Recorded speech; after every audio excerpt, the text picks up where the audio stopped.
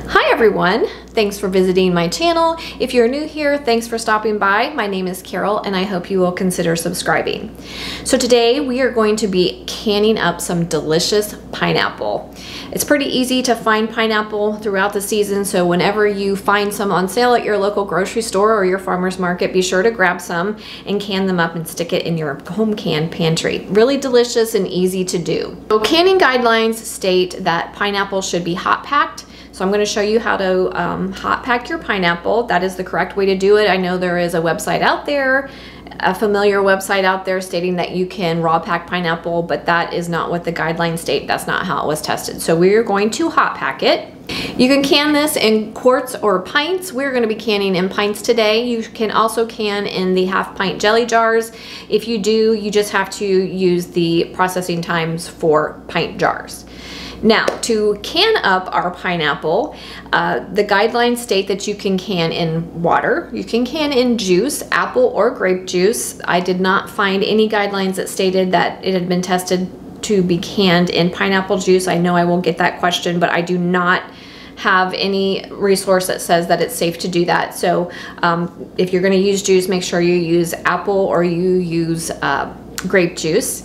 You can also make a light or an extra light simple syrup, which is what I am going to be doing. To infuse more flavor into my simple syrup, I'm going to be using the core of the pineapple and put it in with my simple syrup, let it simmer gently with the lid on. We don't want any evaporation to happen. So the core of the pineapple is going to help infuse more delicious pineapple flavor into our light syrup. That's what I'm going to be using. I am an advocate of using light syrups for canning fruit, mainly because the sugar acts as a preservative and it helps to prolong the shelf life, in my opinion, of your fruit, and it helps it to maintain its really pretty vibrant color. Fruit tends to discolor over time, even though it's still safe as long as your seal is intact. It can discolor a little bit. Using a light sugar syrup, simple syrup, helps to prevent that from happening. Also thought we would get a little bit creative. I'm in the mood for the tropics because I'm really tired of winter, so I'm going to be infusing even more flavor into my simple syrup. I'm going to be using some coconut extract. Another great way to infuse flavor into your syrup would be to add a little bit of liqueur. You can add up to a half a cup for a batch of simple syrup. If you would like boozy pineapple, a coconut liqueur would be fantastic, or even a pineapple liqueur. Adding about a half a cup to our simple syrup would make a delicious flavor as well. I'm just going to be using pure coconut extract to add some coconut flavor to mine, but either one would be fantastic. So to get started, we are going to cut up our pineapple. If you choose to, while you're cutting your pineapple, you can use the Fruit Fresh Produce Protector. If you'd like, 4 tablespoons to 8 cups of water will help preserve the color of your pineapple. I'm only going to be processing 2 pineapples today, so it's not going to take me very long to cut it up, so I'm going to skip that step. But if you're processing a large portion of canning up a large amount of pineapple, you might want to do that step, but that's totally optional.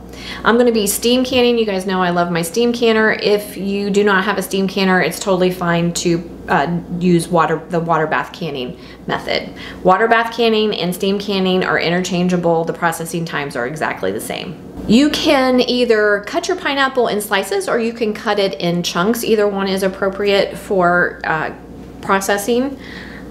So we're going to start by taking our pineapple. I'm going to cut off the top and the bottom. I'm going to peel the pineapple, get rid of all of the eyes that I can, and I'm going to cut mine in chunks. Again, I'm going to take the core of the pineapple and I'm going to add it to my simple syrup. So to make my simple syrup, I'm going to use 5 1/4 cups of water.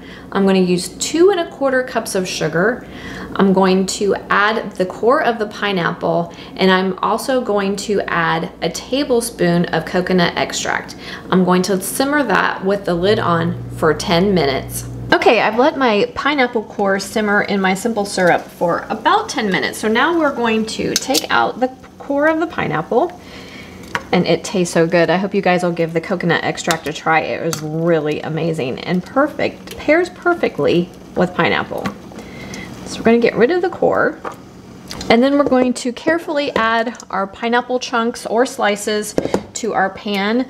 Now, like I said, we want to hot pack this. So we want to heat it through. The National Center of Home Food Preservation does state that it takes about 10 minutes to use this method, but I would stir the pineapple and I would check it throughout the 10 minutes. It may not take 10 minutes for everything to heat through, so I would check it.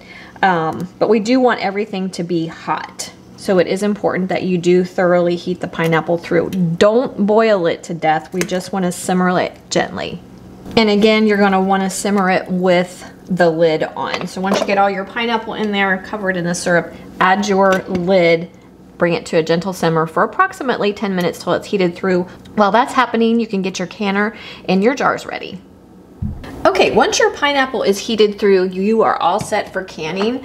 I am using a steam canner as I stated, so I have 3 quarts of water, simmering water in my steam canner ready to go.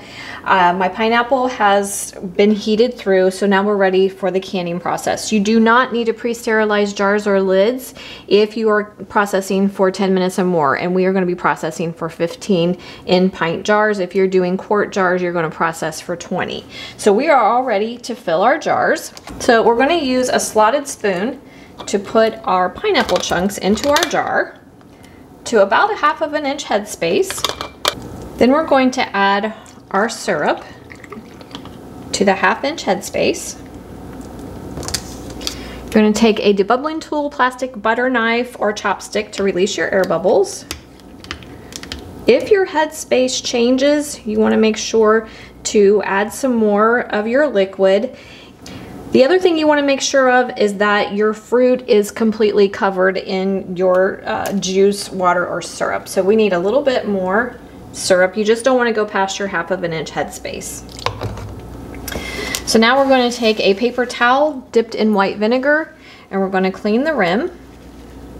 We're using a sugar syrup here, so you want to be careful to clean it real well. We don't want anything to interfere with a good seal. We're going to add our lid and then add our band to fingertip tight. And in the canner it goes. Okay guys, all my jars are full. Those 2 large pineapples gave me 7 pint jars and I had some left over. So we are all set for canning things up, but that gives you a rough idea of how much pineapple you need as opposed to how much you want to can up. So 2 large pineapples gave me 7 nice pint jars. So now we're going to go ahead and put the lid on our canner. If you are water bath canning, you want to make sure you have enough water in your canner to cover your jars by at least 1 inch. You want to bring it up to a full rolling boil before you start your processing time. If you are steam canning, as I'm doing here, you have a dial gauge on the top of your canner that tells you when to start your processing time. We are going to, once you're up to temperature, we're going to be processing for 15 minutes for pint jars. You can also use the 1/2 pint jelly jars and process for 15 minutes as well. Once you start your processing time, once you start processing, you want to make sure that your temperature is just at a level that will maintain the full rolling boil or maintain staying in your green zone on your dial gauge on your steam canner. We don't want it boiling too vigorously throughout the canning process, so make sure that you have it set on a heat level that will just maintain that throughout the canning process. We're going to process for 15 minutes and then I'll bring you back. Okay guys, we are all done. I processed for 15 minutes just like I told you, and I've let my jar sit for about 5 minutes or so, but I wanted to show you how beautiful. Isn't that pretty? And it is so good. I hope you'll give the coconut infused simple syrup a try. It is just amazing and complements the pineapple very, very well. It gives you that sense of the tropics. It's fantastic. So I hope you'll give it a try. Also, if you wanted to add a little bit of liquor to it and make them boozy pineapple chunks, that would be fantastic as well.